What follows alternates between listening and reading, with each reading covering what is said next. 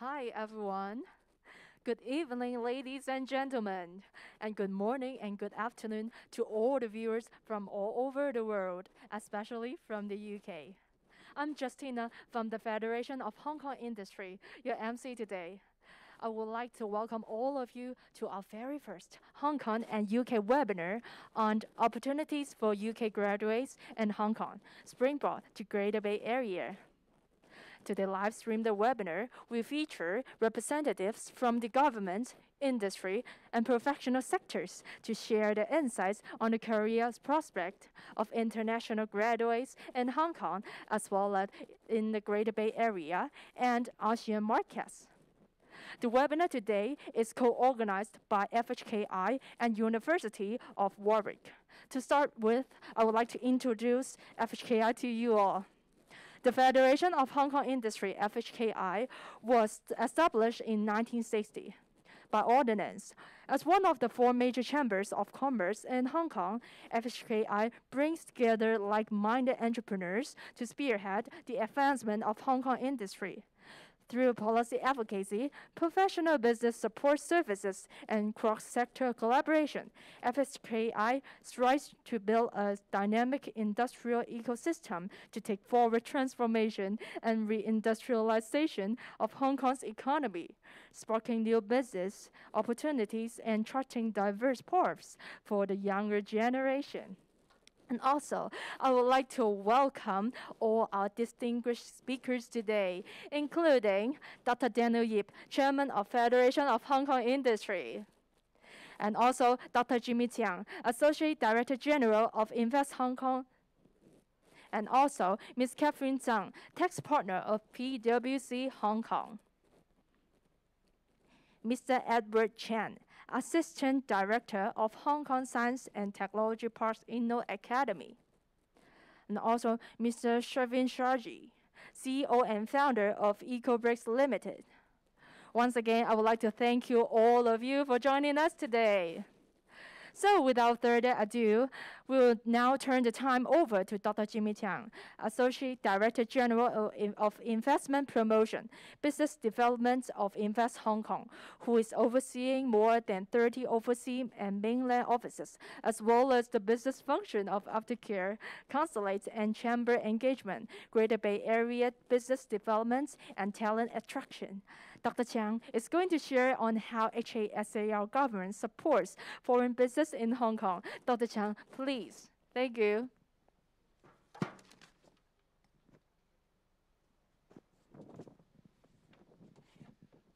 Good morning, good afternoon, good evening, ladies and gentlemen, wherever you are.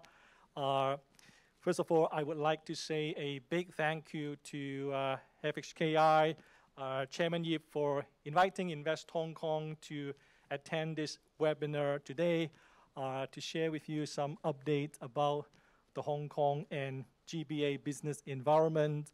So Invest Hong Kong, it's the investment promotion agency of the Hong Kong SAR government dedicated to supporting foreign companies in setting up and expanding their businesses in Hong Kong.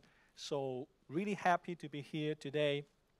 In the next 15 minutes, what I would like to do is to, first of all, give you an overview of the business landscape in Hong Kong, and then discuss a little bit about some latest economic developments in Hong Kong and the GBA and the resulting business opportunities. And finally, I'll introduce some of our services for foreign companies and investors, and also talents. So the business landscape in Hong Kong, first of all, I would like to emphasize that Hong Kong is truly an international business city. According to our annual survey, more than 9,000 foreign companies were operating in Hong Kong last year, up 10% against 2017. And among all these foreign companies in Hong Kong, about 1,500 were actually regional headquarters, and the number increased 6% compared with 2017. And of course, our foreign companies in Hong Kong are coming from all over the world, but our top 5 markets are respectively mainland China, Japan, US, UK. UK ranked actually number 4 in terms of the importance of our FDI source. And then it's Singapore. So a lot of UK companies operating in Hong Kong. Many British professionals are working here, actually. And what about our startup ecosystem? It's growing pretty fast in recent years. According to our statistics, last year, 3,360 startup companies were operating in Hong Kong, up 51% against 2017. It's a very phenomenal increase. And also, more than 1/4 of our startup founders in Hong Kong are actually coming from outside Hong Kong, from places like mainland China, UK, US, Australia, etc. And these companies are engaged in sectors like fintech, which is very popular as a sector by our startups. Actually, we are having more than 600 fintech companies in Hong Kong right now. Other popular sectors include e-commerce, professional services, IT, data analytics, and so on. And then as of today, Hong Kong is home to 8 unicorns. 4 of them are related to fintech, Lalamove, GoGoX, transportation related, SenseTime.ai, and Klook is a travel tech company. So hopefully we are going to see more unicorns to emerge in Hong Kong. So in order to support the development of our startup ecosystem, Invest Hong Kong organizes 2 flagship events every year. And one of them is the Start Me Up Hong Kong Festival. And our event this year actually was held last month, end of May, which attracted almost 250,000 viewers to our virtual conferences, exhibitions, and business matching meetings. It's a great platform for global startup companies to get connected with potential business partners and investors. Another event that we do is the Hong Kong FinTech Week. It's similar to the Start Me Up Hong Kong Festival, but focuses on FinTech because Hong Kong is just well positioned so much to develop FinTech, being an international financial center.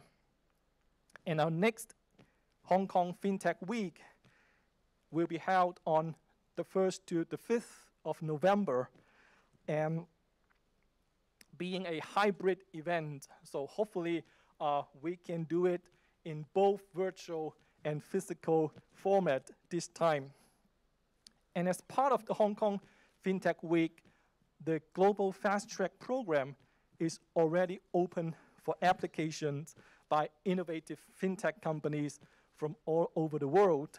So once accepted, the FinTech companies can get support on business matching to potential partners and investors. So if you are operating in this space, please check it out. This may be something beneficial for you and your company to speed up your growth in Asia, particularly. And now I would like to really talk a little bit about the GBA. And you may have heard about where it is. But just to refresh your memory, the GBA, the Guangdong, Hong Kong, Macau, Greater Bay Area, its full name comprises Hong Kong, Macau, the 2 special administrative regions of China, and also 9 different cities in the Guangdong province near the Pearl River. It's probably the wealthiest region in China, with a total population of 86 million people and a combined GDP $1.6 trillion US dollars, comparable to that of Australia or Spain. So it's really a fast-growing region in China. And now the IMF also forecasts that the GDP of the GBA will grow from today's 1.6 trillion to 4.6 trillion by 2030, representing almost a 200% increase in like 10 years' time. So a lot of new opportunities will emerge in the next 10 years or so, benefiting, different sectors. And more importantly, is now a national policy to develop the GBA into a modern city cluster, focusing a lot on innovation and technology, advanced manufacturing, high value-added services industries, and also sustainability. So you see new policy measures being introduced from time to time from now on to support the GBA development. As I said, the GBA development will benefit a lot of different sectors in Hong Kong. One of them is certainly financial services, because it's one of the pillar industries for Hong Kong. And with GBA development, this sector will certainly be further strengthened. And for example, a new program called the Wealth Management Connect is going to be launched very soon. This allows mainland residents living in the GBA to purchase financial products offered by banks in Hong Kong and vice versa. So we expect this will create tremendous business opportunities for the financial services sector in Hong Kong. And this is given the very fast growing demand for high quality wealth management services in mainland China. And likewise, we expect more family offices from mainland China will come to Hong Kong to set up their presence because of this new initiative.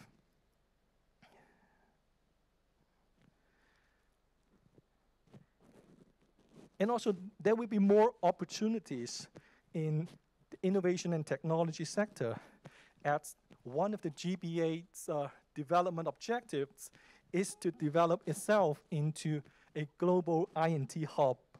And the Hong Kong government is very serious about promoting developing I&T and has already invested some 13 billion US dollars or 9 billion pounds in this regard just over the last few years.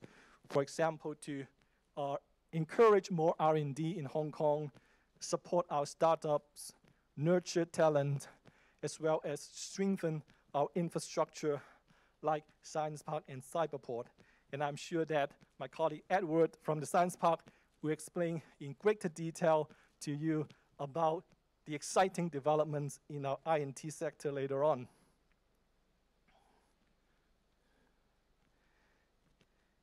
And given Hong Kong's core business strengths, including our strategic location at the heart of Asia, our strong institutions supported by one country, two systems, and a very competitive and simple tax regime, which I'm sure Catherine from PwC will explain to you in detail later on, Hong Kong will not only play an important role in the GBA development, but will also be the best gateway for international companies, British companies, to access the GBA.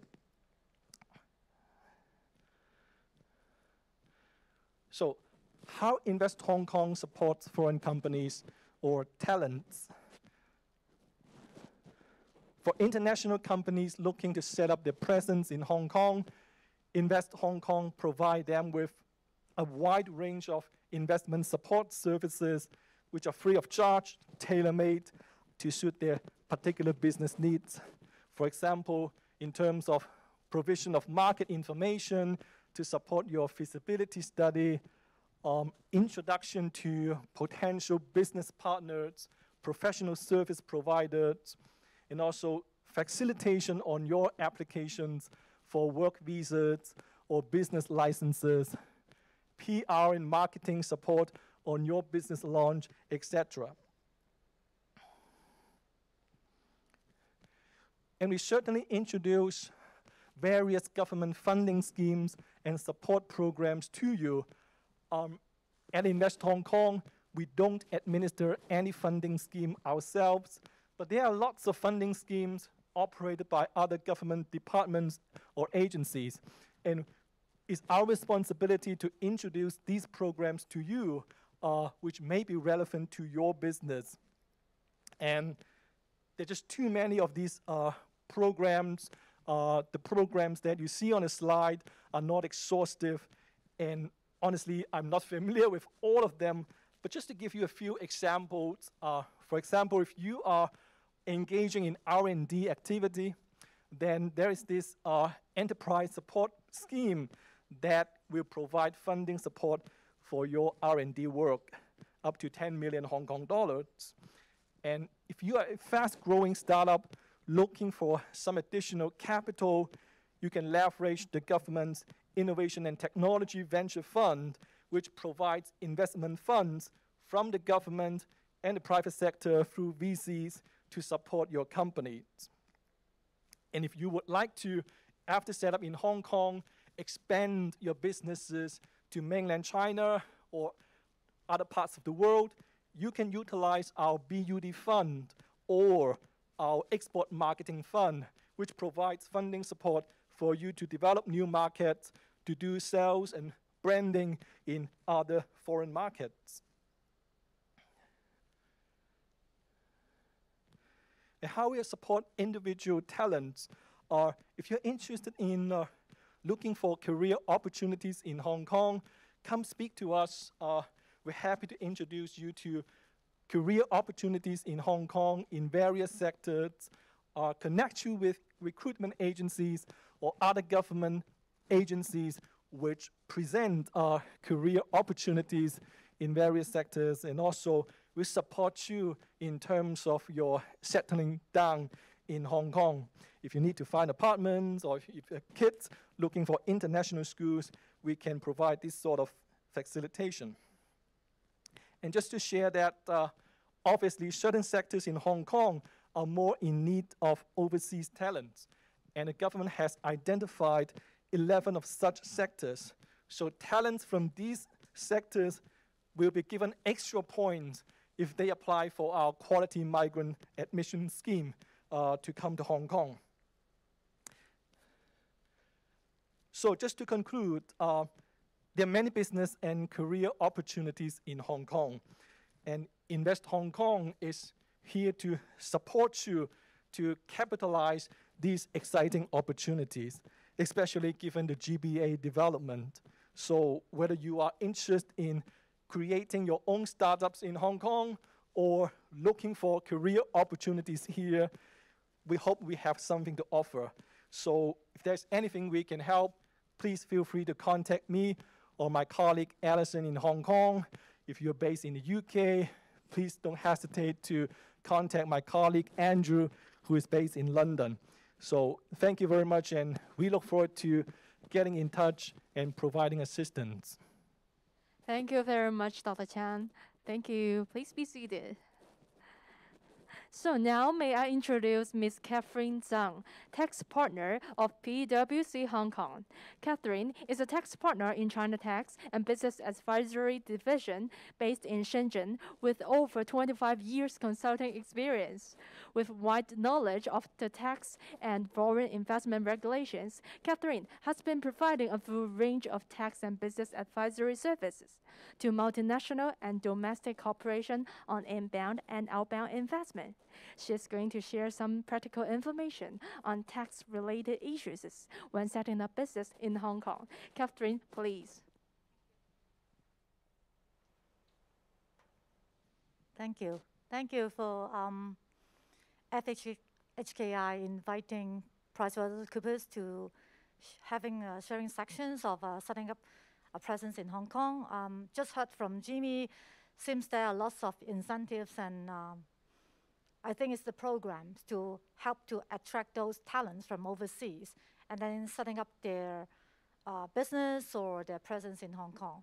So when you are interested to have a presence in Hong Kong, what you need to do is at least you have to have a company or you are being employed by a presence in Hong Kong. So today I'm going to share how if you're going to set up a company in Hong Kong, what factors and also the areas that you have to take into considerations before you have the applications to be filled and to be arranged.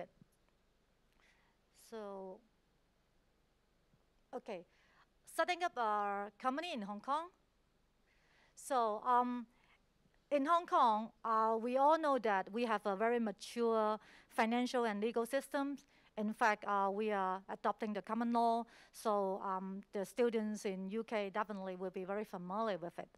So, and again, Hong Kong have a very active capital markets and a low financing cost. When talking about the capital markets, we are very, we have a lot of, IPO cases in Hong Kong every year. We have a lot of, bond issuance, and also we have a lot of loan financing that arranged in Hong Kong. So again, regarding the loan financing, we have a very low financing cost comparing with other countries, in the Southeast Asia and also in other countries. So Jimmy just mentioned that we have, in Hong Kong, we have a very simple tax regime and systems. And in fact, we also have a very low tax rates, both for the corporations and also for the individuals. And Hong Kong is a free trade port. It means that there's no particular boundaries, no restrictions of importing and exporting the goods from and in and out Hong Kong. We don't have any foreign exchange control, unlike some of the other countries like they have some restrictions on the foreign exchange. In mainland, again, we also have some rules about the foreign exchange control. For the setting up the company, we have a very simple procedures and low cost for setting up the companies. Even you can do it online for setting up the companies in Hong Kong. And particularly, there is no registered capital requirements if you are going to have your own companies here. Hong Kong, geographical-wise, it is a very convenient spot.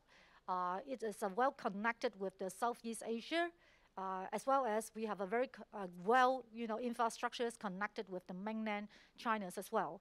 So that's why we always emphasizing on, particularly with the mainland China, we have a 1 hour, living cycle. So it is easily, reached to the GBA cities that just mentioned by Jimmy within an hour or, an hour, 15 minutes, something like that. So in fact, I'm based in Shenzhen.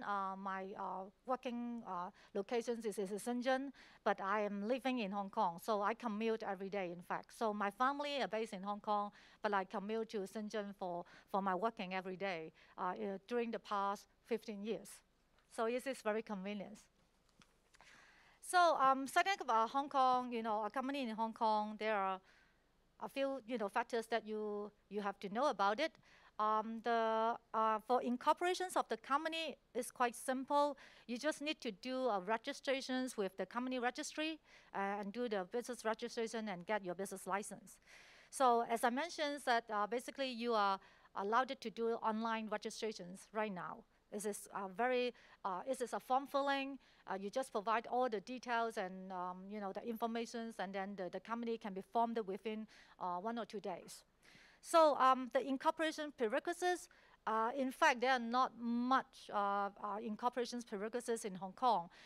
You only needed to have the directors, the appointment of the directors, and also the company secretary, and how many shares that you are going to issue. And the most important, I think the most critical thing is to open the bank account for the operations. But we all know that given there's KYC requirements, not just in Hong Kong, but elsewhere in the world. So it is right now, it is, you need to spend quite, days to have the accounts to be opened in Hong Kong or in elsewhere. for operations purpose.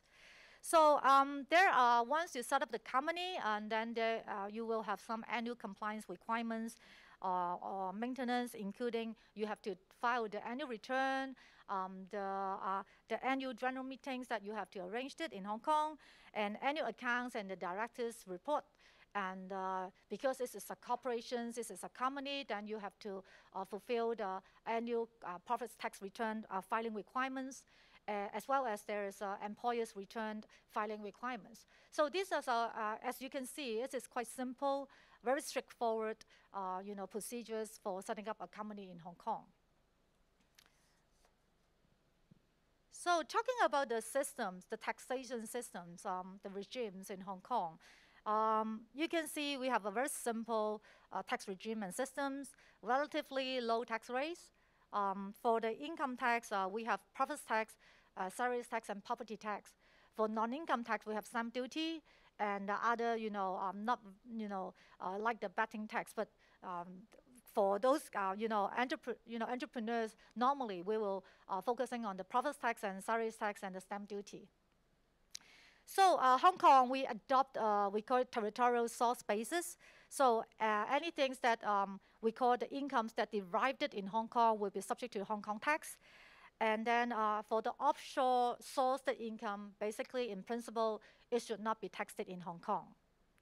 So there's no tax on the dividend income and also the capital gain. We are exempted from, it is both the dividend income and also the capital gain will be exempted from the Hong Kong tax.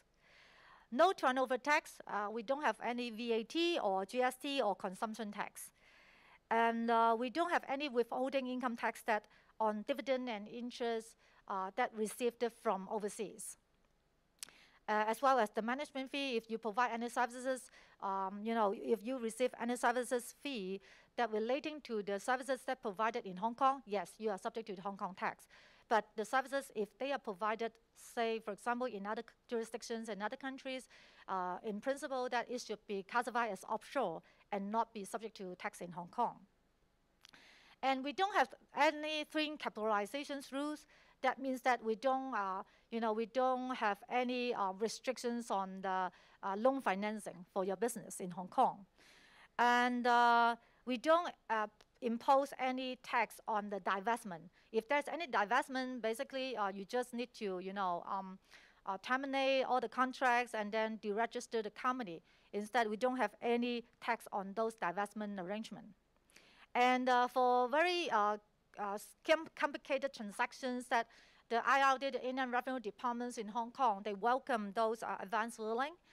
So to basically to have a very certain tax positions in Hong Kong for the business activities that arranged here. So when talking about the rate, because as I mentioned, there is a relatively low tax rate in Hong Kong. So for the corporations that for the first 2 million assessable profits, which means the income deduct all the allowable expenses or allowable deductible expenses, then for the corporations, the first $2 million, you will be taxed at 8.25%. For those 2 million above, it will be taxed at 16.5%. So there are two levels. One is below 2 million, the other is 2 million above. For the unincorporated business, which is like the partnership, sole proprietorships, then tax rate will be for the first 2 million, it is 7.5%, and for the 2 million above, which is 15%. So for those entrepreneurs, if it is just an individual, maybe likely they will setting up a partnership or we call a sole proprietorship. If that is the case, then the tax rate will be as low as 15%. For the salaries tax, if you are being employed by companies in Hong Kong, then the income, the employment income will be subject to the salaries tax. For the salaries tax, we have two different systems. One is called progressive rate. The other is called standard rate. So for the standard rate, it is capped at 15%. For the progressive rate, it is 2% to 17%. But in anyhow, the tax will only be capped as 15. So if the tax that calculated with the progressive tax rate is less than the standard rate, then you are going to be taxed with the progressive tax rate. So this is the tax regime for the salaries tax. For the property tax, if you have any, properties that rent out in Hong Kong, so you will be subject to the property tax at 15%, with, of course, with the allowable deductions that are available. So because Hong Kong is part of the GBA, so that's why today I'm also would like to share some, details and I would say comparisons of some details between, Hong Kong and the mainland China. So for the time required for the incorporation, when you are setting up in Hong Kong, as I just mentioned, very short period of time, likely less than a week. In fact, it can be as far as 1 or 2 days. So, but in mainland China, because we have a lot of, registrations requirements and also the approvals requirements. So normally when we setting up a companies in China, in mainland China, normally it takes about 6 weeks to 8 weeks. And in some, in some cities, maybe as long as 3 months. Registered capital in Hong Kong, we don't have any basic minimum registered capital requirement. In China, in mainland China, according to the company law, again, they don't have any capital requirement. But we all know that when you would like to get the approval from the authorities, then they still will ask you how much that you are going to be invested into the companies. For the incorporations of the company mentioned earlier, you just need to do the registrations with the company registry and then get your business license. But for setting up a companies in the mainland China, normally you have to go through different authorities, including the Ministry of Commerce, administrations of industry and commerce, and tax bureaus, other things. Then or after the setting up of the company, you have also to go through, we call it some sort of the post-establishment registrations with different bureaus, including customs, tax, foreign exchange control, foreign exchange bureau, something like that. So that's why it takes quite, 2 to 3 months to complete all the registrations procedures in China. For the corporate income tax, Hong Kong, our standard tax rate is 16.5%. But also we have some incentives available. I just mentioned if it is below 2 million, basically it is 50% of the 16.5%. And also there are some incentives available for some specific industries like the leasing industry, like the insurance companies. So the tax rate will be much lower than 16.5%. But in mainland China, the standard corporate income tax rate is 25%. But again, there are quite a numbers of the incentives available. It's like we call it high technology, taste, so for those industry, basically, if you are being qualified and you are earning the qualified income, then the tax rate will be as low as 15%. For the value-added tax in Hong Kong, we don't have any VAT or GST. So any services that you performed, any income that you earned, you only need to pay the profits income tax. But in China, for the VAT, we have different, for different services or for different, business activity, they charge different the rates of the VAT, which is 6%, 9%, or 13%, depending on the nature of the services and also the business activities that are conducted. Individuals' income tax in Hong Kong comparatively very low because we kept at 15%. This is the maximum, percentage of the standard of the salaries tax paid in Hong Kong. But in China, the tax rate will be ranged from 3% to 45%. So, but of course, they are again because with the high, income tax rate. The local governments in mainland China also offer some incentives to those overseas talents in some cities. So it's all depending on the qualifications of the individuals and also the local policies of the governments in that particular cities. Social security contributions in Hong Kong, we have an MPF mandatory. Provident fund, you are required that both employer and employee need to contribute. Same as in mainland China, we have the Social Security and Housing Fund. But in Hong Kong, because they have a cap for the MPF, but in China, normally the Social Security and Housing Fund will be calculated based on the salaries that you earn. So, when comparing with Hong Kong and mainland China, basically the social security contributions in mainland China normally will be much slightly higher than in Hong Kong. Foreign exchange restriction, again, Hong Kong, we don't have any foreign exchange control. Money free flow from in and out Hong Kong. But in mainland China, we have a very stringent and rigid foreign exchange control. So money, if you really want to remit money out of China or in China, you have to go through a lot of approval procedures and also to get basically the green lights from the foreign exchange bureaus and also the banks. This is my sharing today. If you have any questions, that basically we can cover it in the Q&A sessions. Thank you very much, Catherine. Please be seated. Thank you.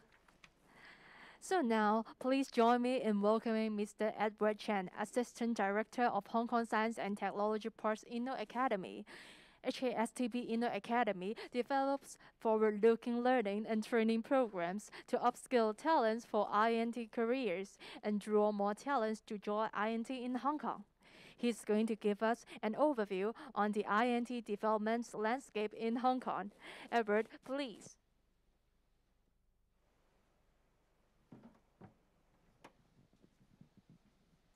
Hello, everybody. I'm Edward from HKSTP, Hong Kong Science and Technology Parks. Thank you very much, Chairman Yip, as well as FHKI for inviting me today.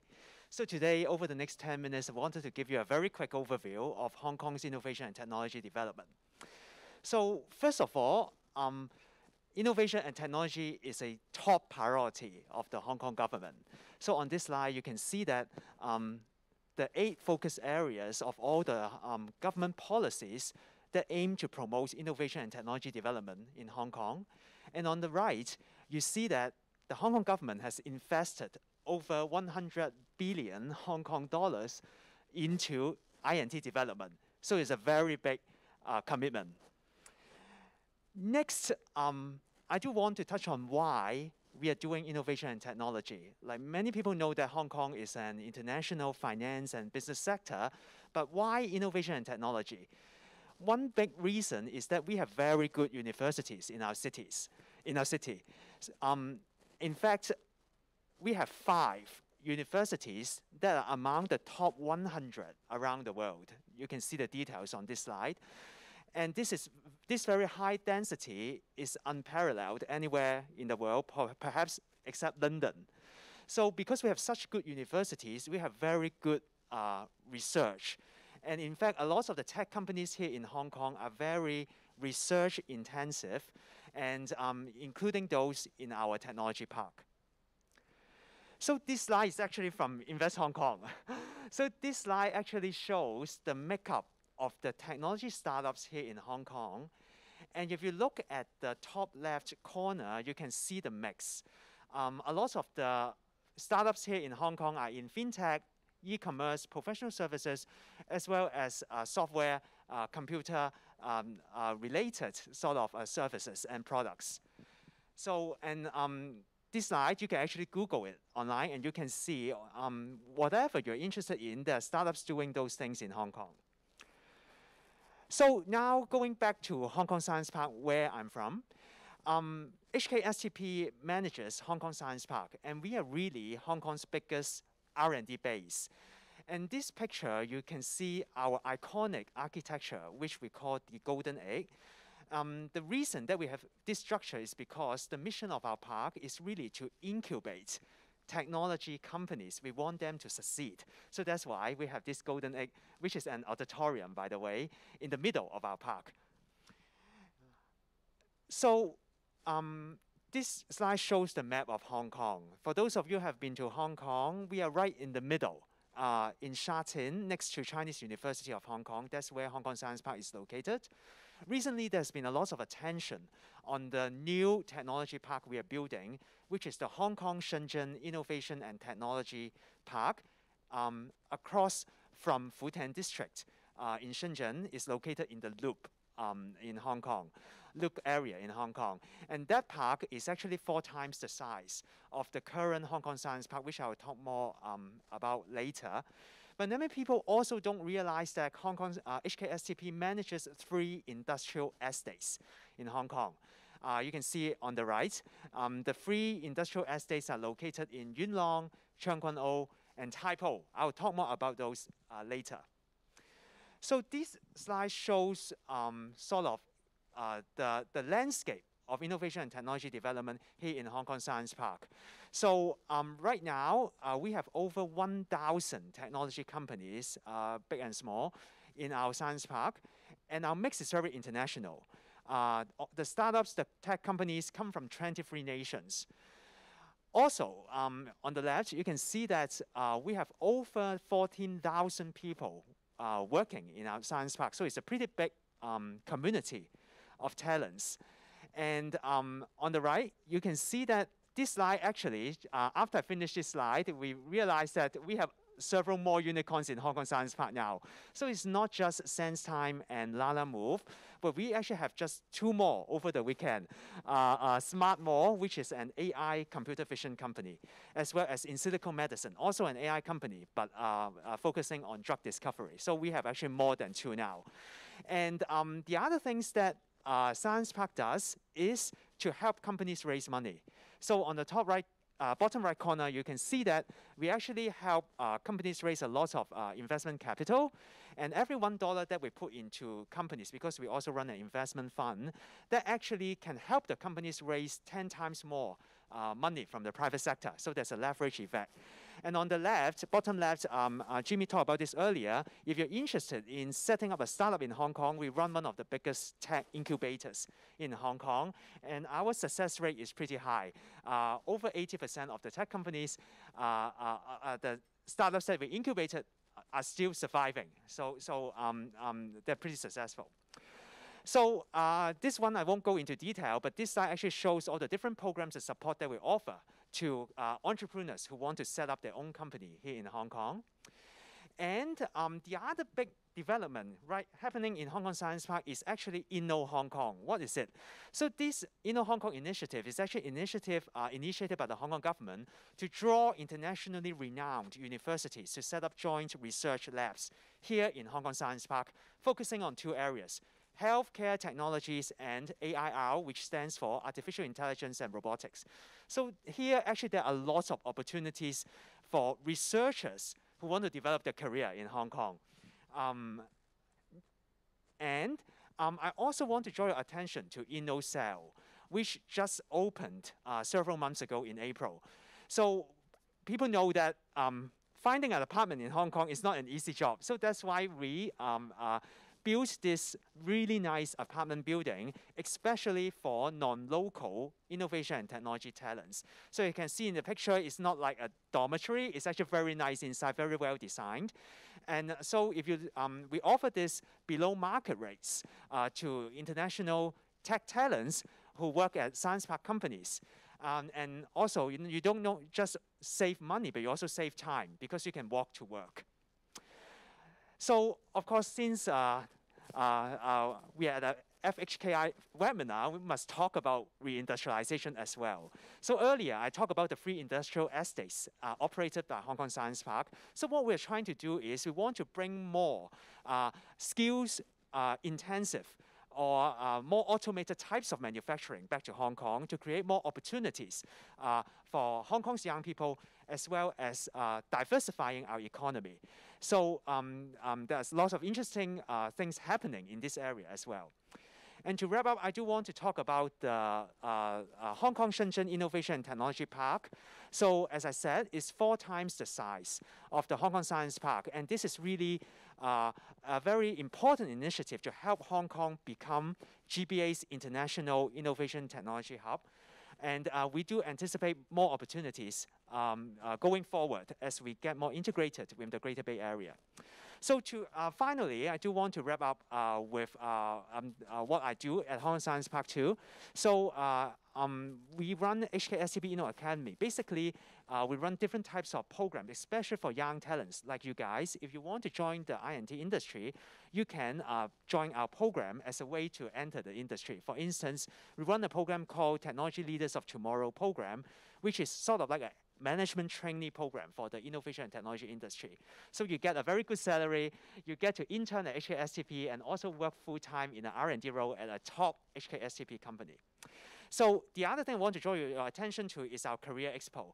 So we run this every year, typically around March and April. So this is the biggest tech recruiting fair in Hong Kong.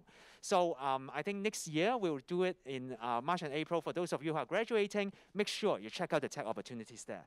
So that's what I want to share today. We welcome you to follow us on Facebook, Instagram as well. And I look forward to answering more questions during the Q&A session. Thank you.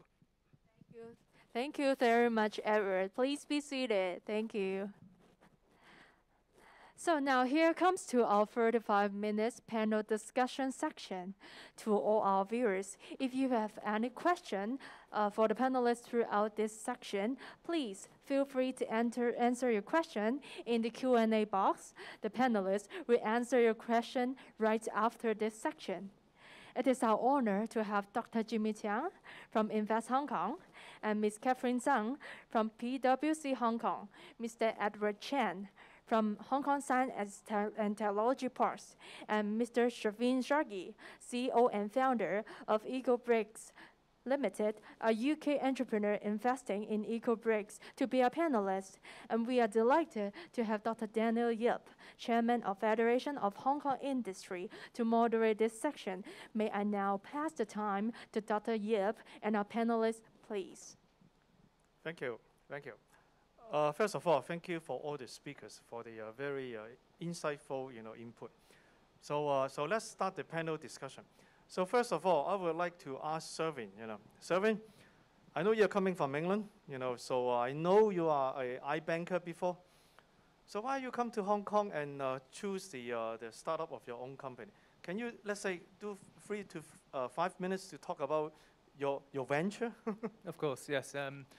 And I think my first taste of Hong Kong was with an investment bank, and I transferred from the London office to the Hong Kong office, and that was really where I first saw the entrepreneurial spirit that Hong Kong has and how it's differentiated from London and other cities which I've visited and worked in. So I moved back to London, and then I developed some ideas around my own business and venturing down the entrepreneurial path. And immediately, the place that came to mind in terms of having a fantastic network, and by that I mean both the formal networks and also informal networks, was Hong Kong, based on my experience. And I'd spent quite a bit of time in Singapore as well, which is also another attractive venue in terms of a base in Asia. But what really struck me about Hong Kong was its connectivity.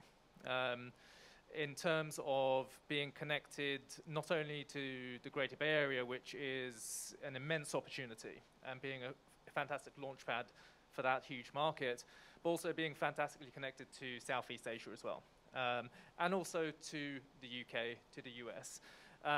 So in that regard, it was unparalleled in terms of a place for me to think about incorporating my company here. And again, just giving some real-world experience in terms of some of the topics that we talked about, the company registration, incorporation, and even the bank account opening was actually immensely easy. Funnily enough, my wife at the same time was setting up a company in the UK and going through the bank account opening process there.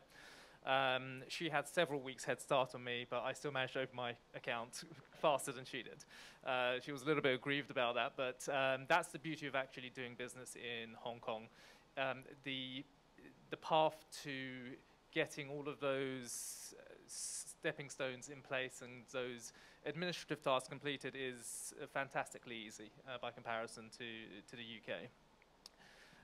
And in terms of another point which was made in terms of Hong Kong looking to broaden its businesses beyond the well-known financial industry and property industry, that was another thing which I found very attractive, and the support from both the government side, from the industrial side, from the business community has been really strong here. And it's helped me get my business off the ground here very quickly. And to give a quick summary in terms of what I'm doing here, it's not the classic industry of fintech or AI. It's an industrial business, which is essentially focusing on sustainable concrete and recycling. So what we do, we take plastic bottles, any other type of waste plastic, and we manufacture sustainable concrete with low carbon footprint for use in Hong Kong. And something which a lot of people are surprised about and ask me why I chose to do this is actually manufacturing in Hong Kong. Now, Hong Kong is not known as a manufacturing hub. It's people envisage it as a financial center and nothing beyond that. But actually, there's a big focus on bringing in innovative technologies, not only digital, but also industrial and real world. So that, again, a lot of people find surprising, but Hong Kong is much more multifaceted in terms of the industries it is trying to incubate and engender and develop, because it is going to be a very important part of this much bigger Greater Bay Area, and having that kind of know-how and knowledge base here in Hong Kong is very valuable. Thank you, Shervin. So may I ask Jimmy? So what are the common problems faced by the foreign students? When they work or start a business in Hong Kong, how could they overcome this? That's a good question, Chairman Yip. I think for companies or entrepreneurs are obviously lacking the needed market information. It's often one of the challenges they face when setting up a company in Hong Kong. So that's why we try to solve that problem to some extent for our entrepreneurs, startup companies, by helping them get a better understanding of the business landscape in Hong Kong, what are some of the relevant rules and regulations for their particular types of business, cost estimates, how much does it cost to set up a small office in Hong Kong, and also for each business sector, we have sector specialists based in Hong Kong to provide more accurate and in-depth information about the situation of a particular industry. So we try to solve that problem to some extent for our incoming investors. And then secondly, it's about connections. I think Hong Kong is a small city. Sometimes I tend to think everybody knows everyone else in the city. And it's easy to develop networks in Hong Kong. So that's why we also try to introduce, for example, business service providers like accounting firms, advisory firms like PwC to our investors to help them with certain business needs, and also potential business partners introduce various industry stakeholders to them to help them grow their personal networks in Hong Kong, which will help them set up in Hong Kong more effectively and more efficiently. And for both entrepreneurs and professionals looking to come to Hong Kong to work, I think I also have to admit that property prices in Hong Kong are not cheap. It's often not the cheapest place in the world to rent an office space or find an apartment. So for these, I would suggest British professionals, you may have to be psychologically prepared living in Hong Kong, and you may have to live in a smaller apartment than what you're living in the UK, for example, wherever you are. And of course, if you look at a lot of international surveys, Hong Kong almost always tops the chart in terms of real estate prices, but actually people tend to pick the most expensive locations to do the surveys. But when it comes to finding an apartment, there are actually areas in Hong Kong where property quality is pretty high, but rental cost is more manageable. And obviously it's not at the downtown city center area, but our public transport system is quite efficient. And you take the MTR, so even if it's not really centrally located, but it's still pretty convenient, 30 minutes commuting back and forth to work in your place, and you pay more affordable rents. And so this is also important for them to do more research, to look at more options, and we are here to supply this kind of information. Thank you, Jimmy. Actually, I want to comment on several points that Jimmy made. First of all, Hong Kong is rather small, so networking is very easy. I totally agree. For example, Federation, we have 32 groups of different industries. So as you can see, you come to our Federation, and you meet mostly, almost all the industries in Hong Kong, and then you get connect to each other, very quickly. The second thing is about the rentals. I do agree. Hong Kong is not cheap, but it's not too expensive.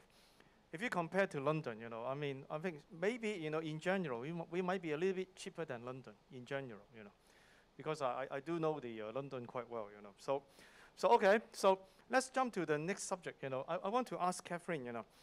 We talk about many good things about Hong Kong. But can you share, so what kind of mistakes, that some foreign companies would make when they come to Hong Kong, when they start up their company? Okay, very difficult questions because we picked the errors. Okay, so I think for the entrepreneur, particularly for those new graduate people, they may not, although it is very simple, do the registrations or all those stuff. But when we are talking about the annual compliance requirements like the annual returns, the corporate income tax return, the employers' returns and employees' return, those are the things that they miss out. Particularly when things happen, they are focusing on the business instead of those compliance matters. So that's also the beauty in Hong Kong, because in fact you are quite easily to find professional, to help you to dealing with those compliance requirements and also the compliance matters. And the fees they charge us is not as high as in UK, because we, again, I know the UK market, for those, accountants and also for those advisors, they charge quite a substantial amount of money. But in Hong Kong, you can find a very reasonable pricing for the services that we mentioned. Yep.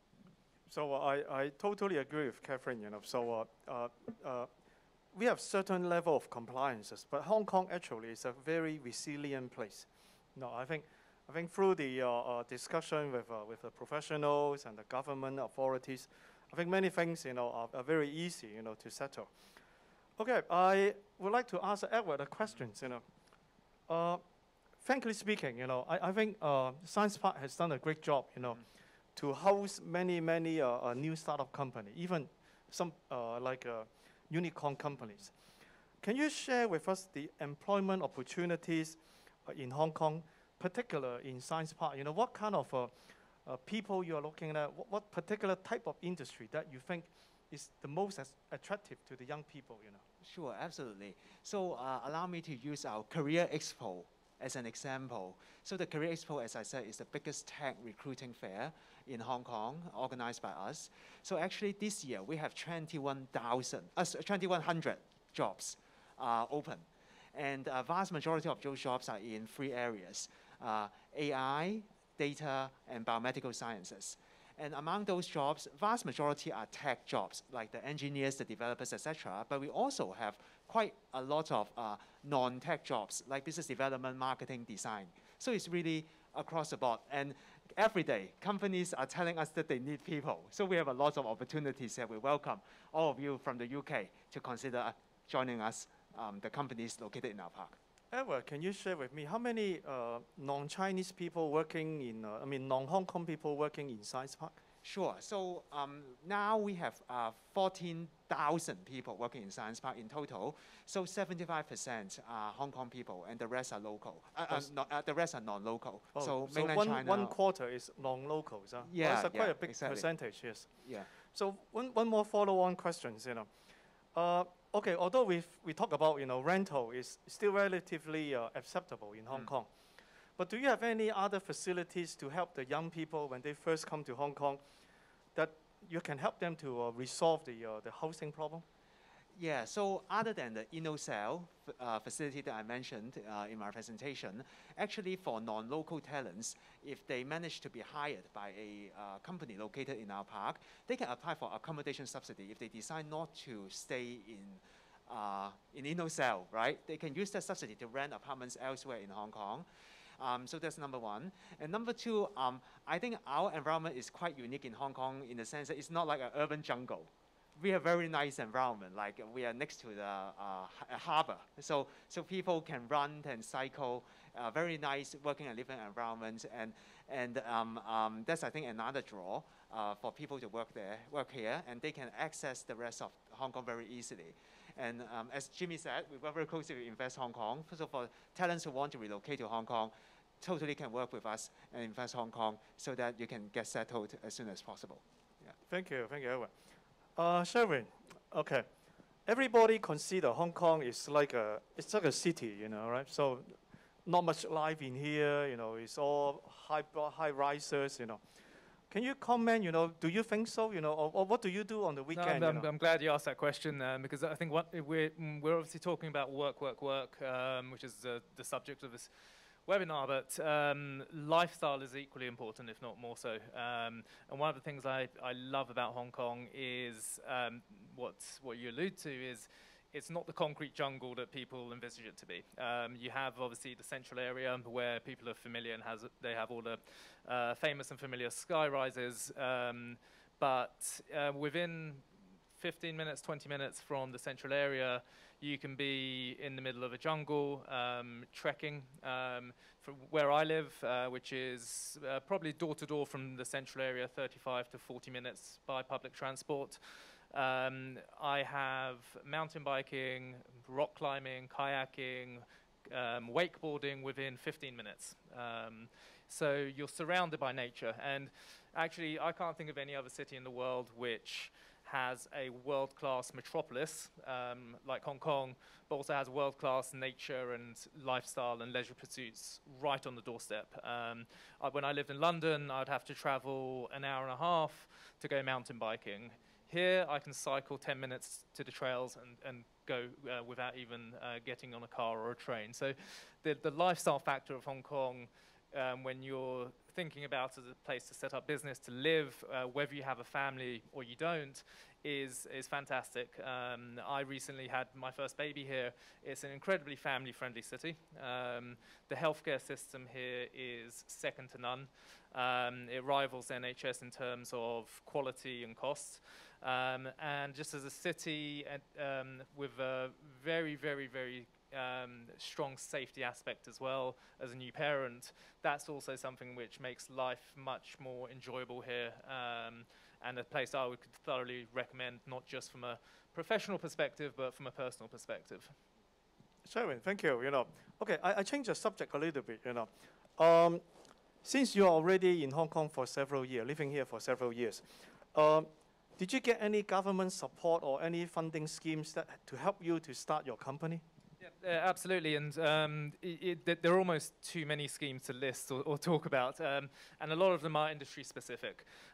So one that obviously is very applicable to myself was the recycling fund, which we have here in Hong Kong, but equally the reindustrialization fund was applicable. It was actually a question of which one do I choose, as opposed to is there one that's applicable.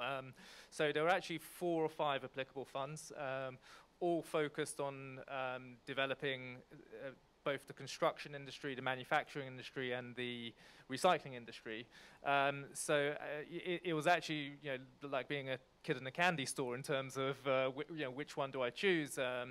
And I think that again that's something which sets Hong Kong apart from anywhere else I looked at is that government support. You know that the government is trying to push you to succeed as opposed to putting bureaucracy and administration ahead of you to slow you down. So it really feels like you've got a partner who is vested in making you push as fast as possible and succeed as best you can, because that benefits the entire business community and Hong Kong. So Shervin, so did you say that, even though you don't have a track record as a mature or old company, that you are a totally new company, you still are subject to the government funding? Yes, absolutely. And again, that's something which I was personally surprised at, in that it's not there to support Hong Kong established companies who have been here and been operating. It's here to help entrepreneurs and innovators. And I think, again, going back to the real genesis of what Hong Kong is trying to do is foster innovation. And whether it's financial support or the networking support, and actually from an expats community support, it's fantastic. You have people who are willing to give you advice, willing to talk you through their experiences, just because you're not from here. And that kind of soft support is just as important as the more sort of hard formal support you get via the government and industrial organizations. Thank you, Shervin. Jimmy, I have a difficult question for you. All right. Some people may think, that we have many Western people are leaving Hong Kong, but on the contrary, I heard over the last 2 years, a lot of French people, Italian people are moving to Hong Kong, start up their small restaurant and things like that, Can you tell me the truth, what is happening? Well, I'm not sure if I can accurately describe what the truth is, but based on my experience and observations,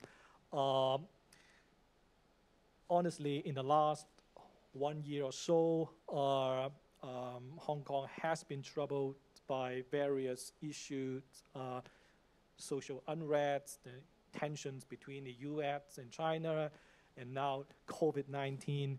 So economically, it is very challenging for Hong Kong at this moment.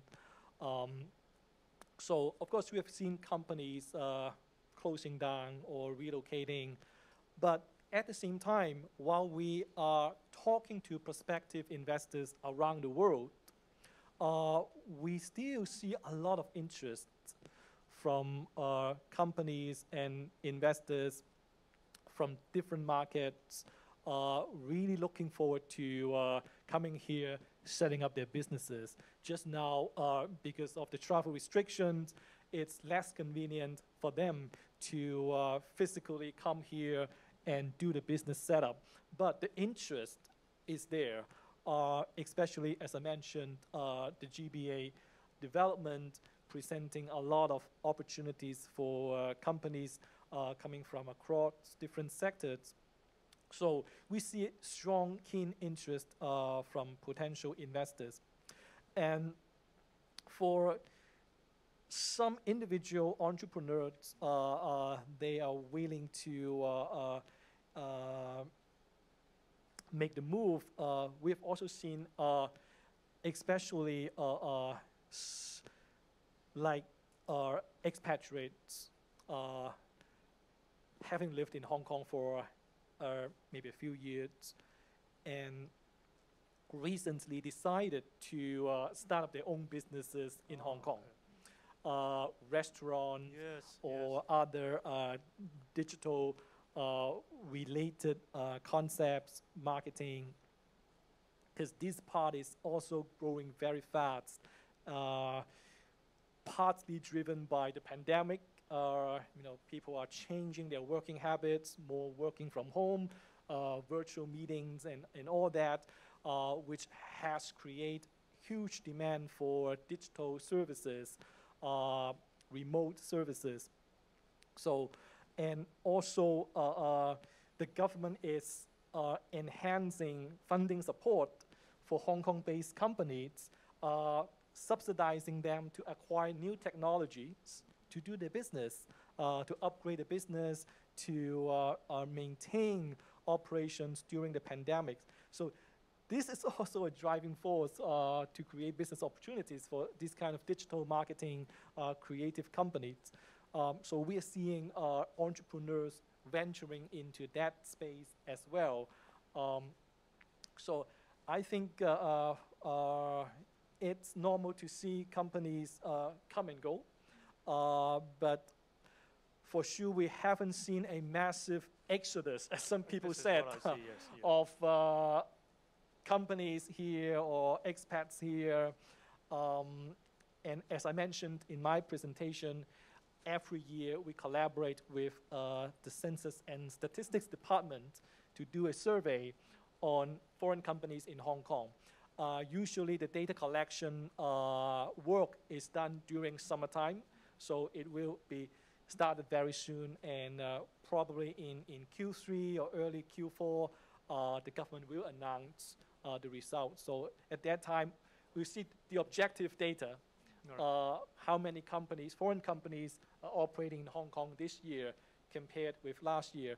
But again, from my observations, I haven't really seen, a huge, significant outflows of capital or companies out of Hong Kong. I'm not sure if other panelists share my view, but that's obviously, definitely my observation. Thank you, Jimmy. Catherine, anything to echo about Jimmy's comment?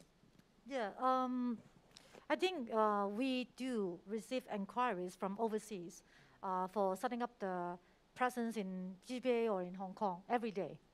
So still the momentum, they still have the momentum to have the presence being set up in GBA, probably because of the market scale and also the opportunities and potentials in the GBA area. With the significant amount of the populations and also the GBA created in the GBA area. So Hong Kong definitely is one of the hottest point for them to have their first setup, because Hong Kong have treaties with the mainland China that provide a lot of tax treaty protections for the incomes that both in Hong Kong and in China. So that's why I think, as I mentioned, we do receive calls and also the inquiries from all over the world every day for trying to having their investment holding structures that arranged it, having their business expansions planned that in Hong Kong to cover not just the mainland China area but also for the Southeast Asia. Thank you, Catherine. So now I still have a couple more minutes. So why don't we, the panelists, we can ask each other some questions if you like. Shervin, you have any question? So today we have 3 or 4 experts in here in the different business sectors, So you're welcome to ask any questions, Shervin. I guess one of the questions I have, and that's actually because I was asked this question by a friend from Europe who was looking to find job opportunities here in Hong Kong. So he asked me what's the best, and this is not as a fresh graduate, as an experienced individual, what's the best way if you are looking for job opportunities here to plug into the right people to speak to and find out what's available? Obviously the obvious one are recruitment agents, but I think Jimmy, you alluded to going via InvestHK to connect to job opportunities. So I mean that's actually something that would be helpful for people who are looking for not only job opportunities, but maybe also speaking to other entrepreneurs who are based here and getting the benefit of their experience. So I think I guess what formal channels are there for people to get connected into those opportunities or those networks? Can I say a few words? I think we do encourage our professionals interested in knowing more about the Hong Kong market to come speak to us. Do utilize Invest Hong Kong as a resource, as a platform, because we are given by the chief executive a new task. So now in addition to attracting investments, we are also being tasked to attracting talents. So we welcome the opportunity of speaking to foreign talents who are interested in Hong Kong, happy to get them connected with not only recruitment agencies, but also people, as you mentioned, Shervin, experienced entrepreneurs here to share experience and success tips for success, developing business or looking for jobs in Hong Kong. And we work also closely with our good friends at Science Park and other government agencies to introduce potential career opportunities. So I just encourage them to come talk to us, being a one-stop shop. Yeah, thank you. So I want to ask Edward, since, your counterpart, Cyberport, also is have a very similar nature, So can you tell us, if the foreign students or foreign graduate or they want to start up the company, what would be the major difference between Cyberport and Science Park? Sure. So I would say we cover a broader range of technologies. For instance, Cyberport focuses more on the digital technologies. That's why they are called Cyberport. But we also have a lot of hardware companies, biotech companies, microelectronics companies. So, and those companies tend to be based in our park. So number one, that's. Number two is now a lot of businesses, they do business in China, right, in Shenzhen, across the border. And our location, even if you just take the train, it's like 30 minutes from the border.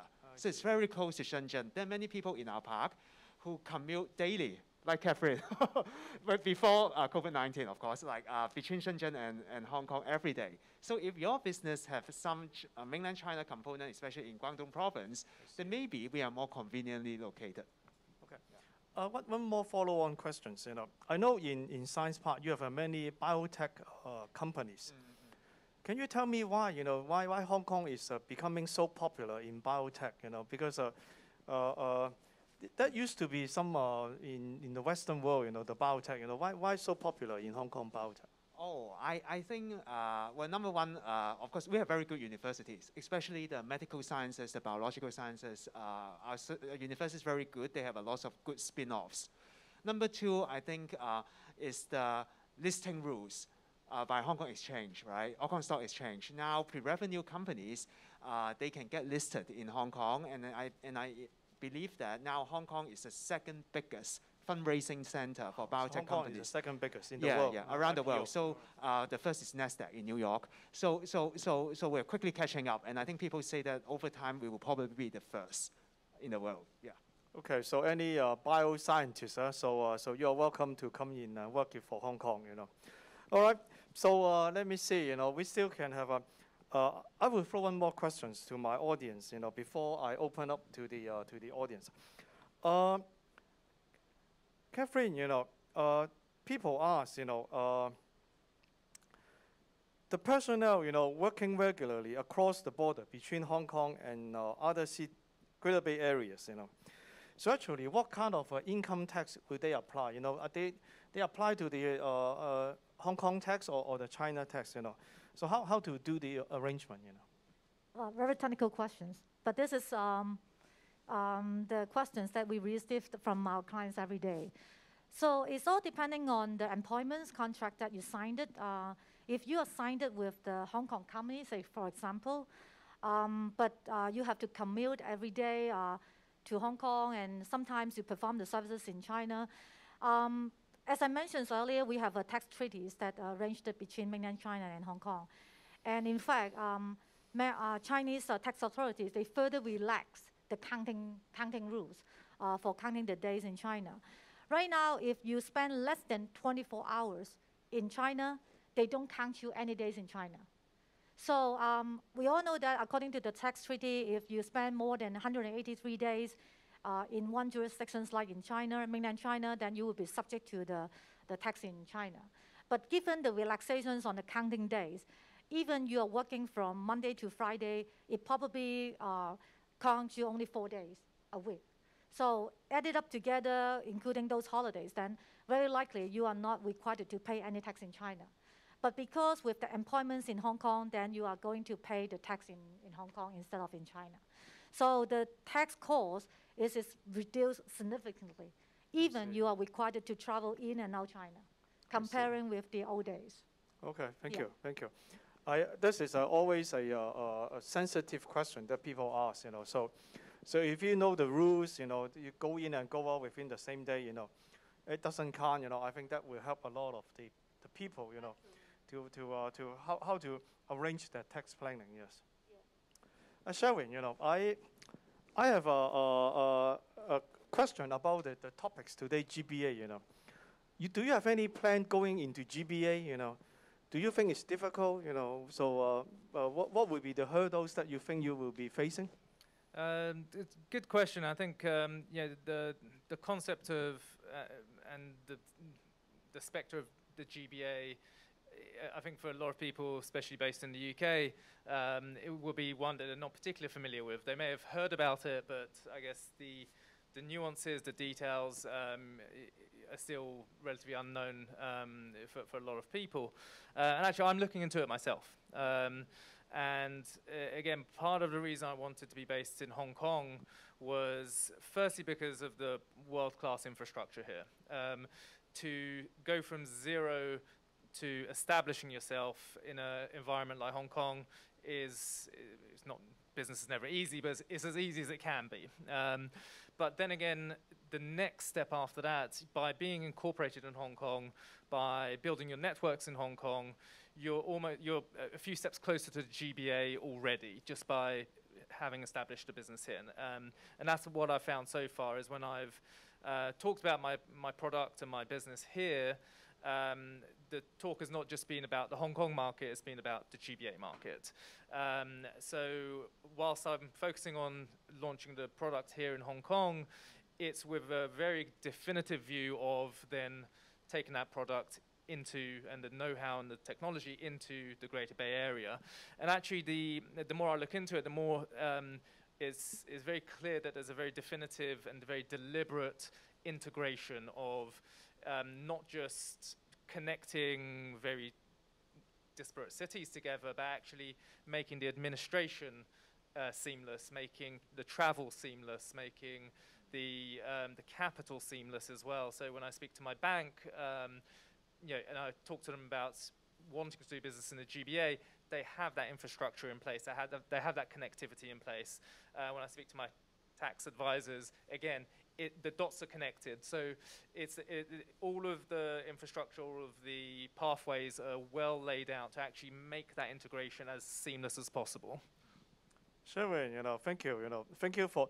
In fact, this is a very helpful that you explain to our UK audience about the GBA concept. So, can I ask you a little secret? So, how many companies has been approaching you for the business contact already? I know since you are in the early operation phase. Yeah, thankfully, I'm a lot, and that's because. If you have a good idea here in Hong Kong, people are willing to listen to it. And again, that was something quite differentiated that I found here is you don't have to knock really hard to open doors. People open doors if you have a good idea. And in that regard, it's been a great place for me to drum up that kind of interest in my business because. Frankly, the proximity helps. I don't have to travel great distances. I don't have to, spend a lot of time to visit, people who are actually based in probably a 15-20 minute travel corridor for me. And actually, again, that connectivity. Once you have spoken to one party that's interested, that party will talk to other interested parties about your product. So it's a dynamo effect. Once you've planted your seed, actually it will drum up that kind of interest, that connectivity, with your push, but also from the people that you've already spoken to. So we haven't mass produced our first product yet, but we've got people lined up wanting test batches to try out for themselves. So again, by virtue of being a very small geographic area by comparison to some of the larger cities, you can connect with people a lot more quickly and generate that interest in a very efficient manner. Okay, Shervin, Okay, I have a question for the for Edward on the science park, Sure. So the question is, are there any programs tailor-made for the university graduates who would like to start up a business in Hong Kong? Oh, absolutely. So there's actually a program called, are you talking about university students based in Hong Kong or abroad? Abroad. Abroad, yeah. So we have support programs targeting companies in different stages, from entrepreneurs who just have an idea to entrepreneurs who already sort of have a working product or working prototype. So for instance, we have a program called STEP. So what that is we give entrepreneurs 100,000 Hong Kong dollars to explore the idea, and we give them office space, we give them the networking support, etc., so that they can really improve the idea and turn that into a viable business, and then after that they can join our incubation program. Right. Yeah. Okay. Thank you. Okay. Let me see. This question is for Jimmy. So so during the pandemic, so I think is the startup company.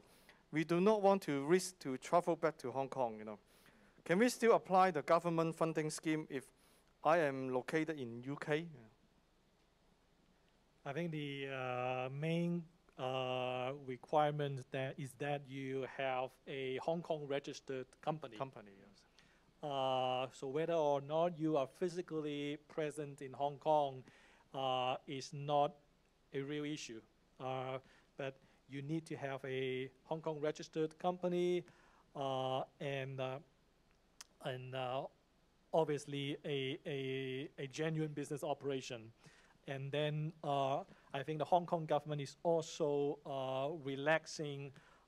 In the past, we might have more stringent requirements in terms of the business experience of the applicant. But now, because of the pandemic, we're actually making it easier, even for newer companies to apply for a lot of different funding schemes.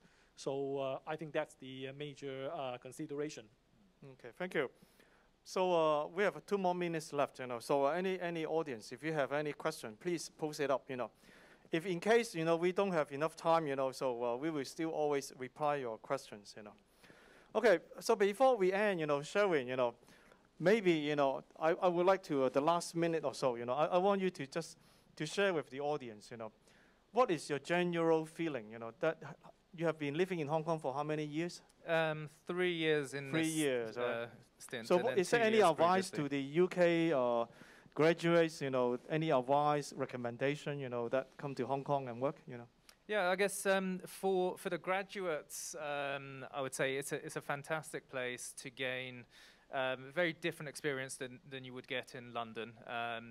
Obviously, London is a big city. It's fantastic in terms of its size and opportunities. But if you look at where the global growth is going to be, where business is moving at its fastest pace, it's undoubtedly in Asia. And in terms of the ability to be at the heart of that growth and gain, frankly, first-hand experience, it's a very different place compared to London. And one of the things I loved about working here, even in the investment banking days, was the amount of responsibility I could take for the business. Because in London, you are a small cog in a big machine. Here, if you want to be at the forefront of your deal, if you want to be running your deals, that opportunity is there for you. And it's in that regard where, when I say there's a much more entrepreneurial spirit here. If you're a graduate fresh out of university, looking to gain as much experience as you can.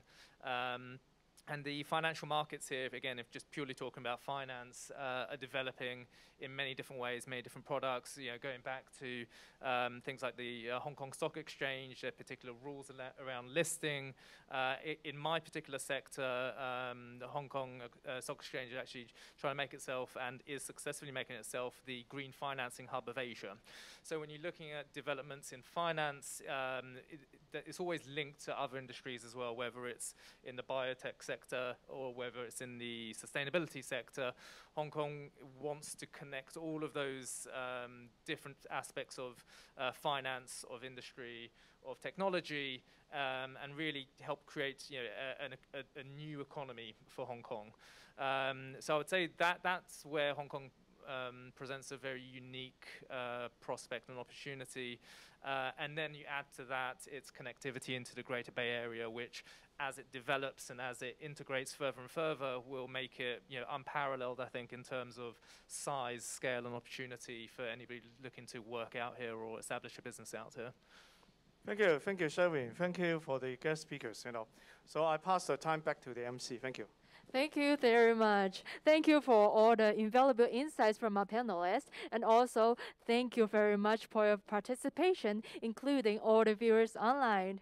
The video of the webinar today will be posted on the FHKI website for public access shortly. We hope to see you all very soon. Goodbye.